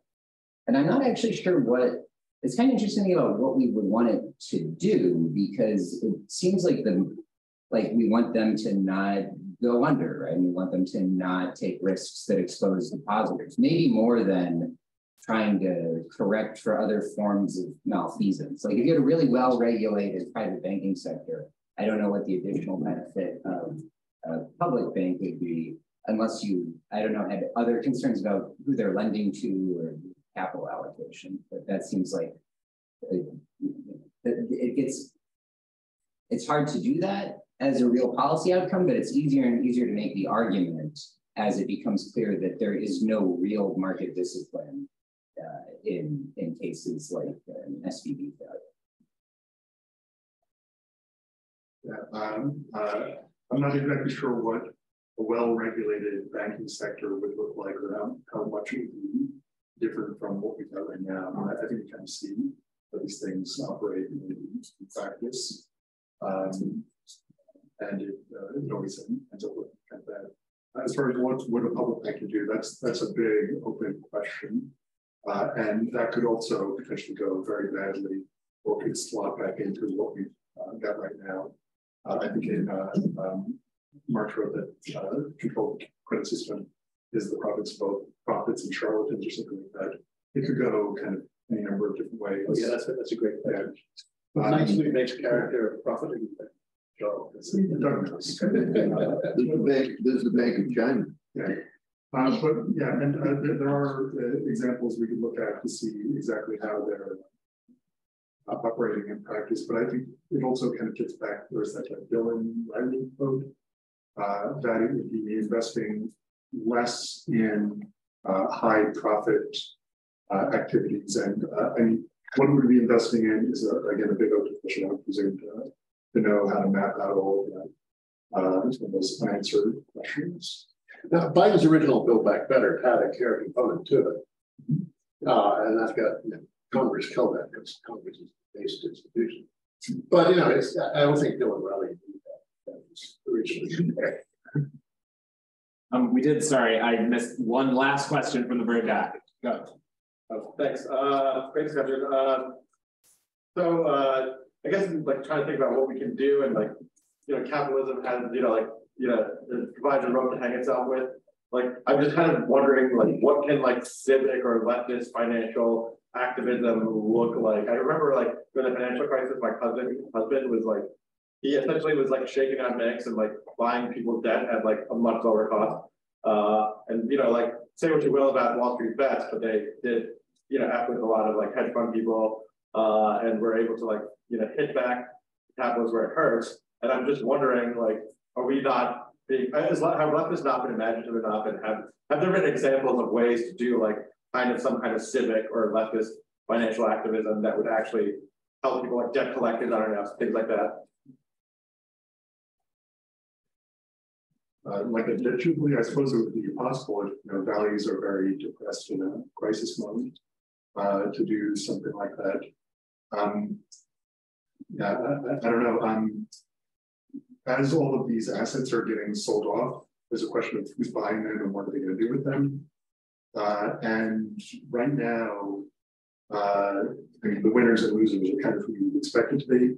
So, for instance, Silicon Valley Bank had some obligations, some legal obligations that it had to do low-income investments in its local neighborhoods, and that's just off clean right now. So that's kind of the opposite of what you're asking about. So I don't mean to end on it, but if George Soros were the communist the right says he is, he could really help us out. Well, I think that, yeah, I guess maybe I don't have an answer for that today, but it sounds like a bunch of people in the room are all thinking about that, sort of spiraling around this question about both practically what can we do sort of on the ground and sort of in the policy sphere. So I think just we can keep noodling. It's the work. Keep working on it. So let's thank our speakers.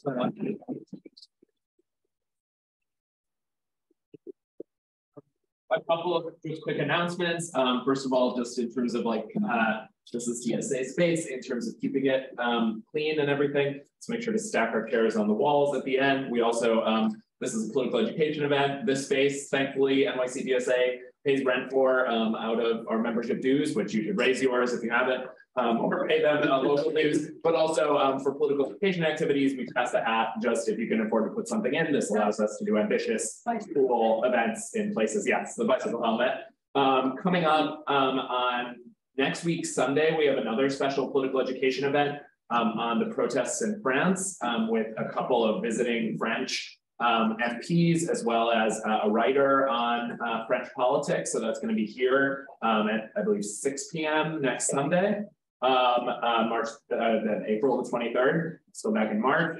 Second of all, our next, for Polyed, our next night school is 2 days after that on Tuesday, the 25th.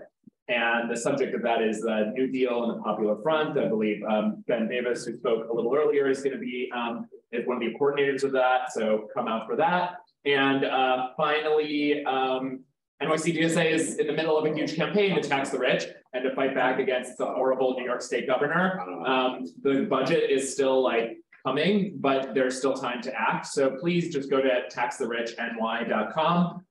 Send a letter, call the leadership, tell them F you to bail and bail rollbacks and charters, and yes to tenant protections and taxing the rich and climate legislation, BPRA. There's still actions to take. I think there's also maybe, oh, and finally, right around the corner on Tuesday, oh, good announcement. Right around the corner on Tuesday at the Trader Joe's on Grand and Essex, there's going to be a big rally from 11 to 3.